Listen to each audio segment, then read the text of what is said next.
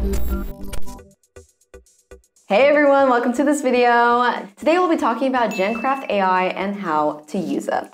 So, have you ever felt overwhelmed by the sheer number of AI image generation tools out there? I sure have. Well, having options is great.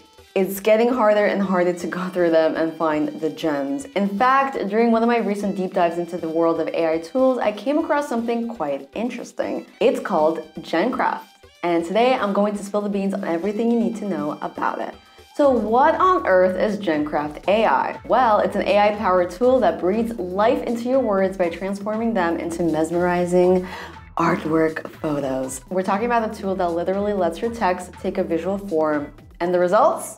Absolutely captivating. Now, let's talk about what makes Gencraft stand out from the crowd. First off, AI art generations. Just throw in a few keywords and you get to watch AI create art. Do you want a Renaissance style painting or something more abstract?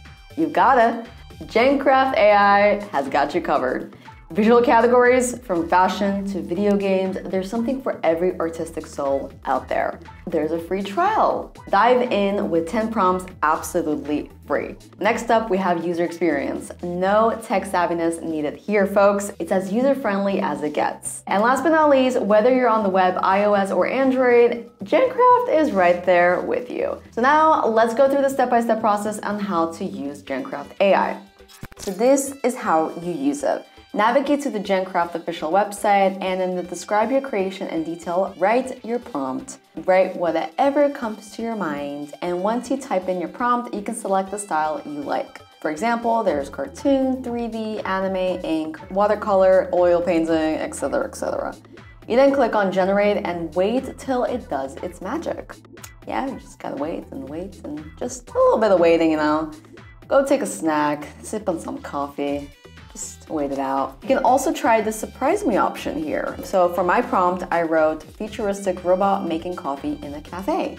As you can see, Gencraft did a great job at depicting the main keywords as prompted. And another useful thing to know when creating your prompts is that you can exclude a section or word from your prompt and generate new results. Just type in the word in the exclude from results space and hit the generate button once again. Back on the upper tab, if you click on explore, you will see an extensive library of creations by others that you can download for free. Also, next to the Explorer tab is the My Creations tab, where all of your prompts and images are saved and you can access them anytime you want. So speaking personally over here, during my time with Gencraft, I found that the image quality to be top-notch, the variety of styles to be diverse, and the overall experience to be seamless. My little deep dive into Gencraft AI. With so many AI tools coming out, it's essential to know which ones truly deliver. And Gencraft? Well, it sure has caught my eye.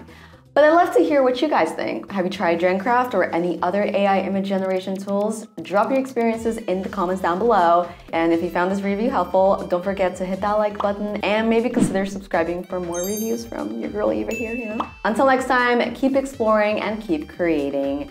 Bye guys!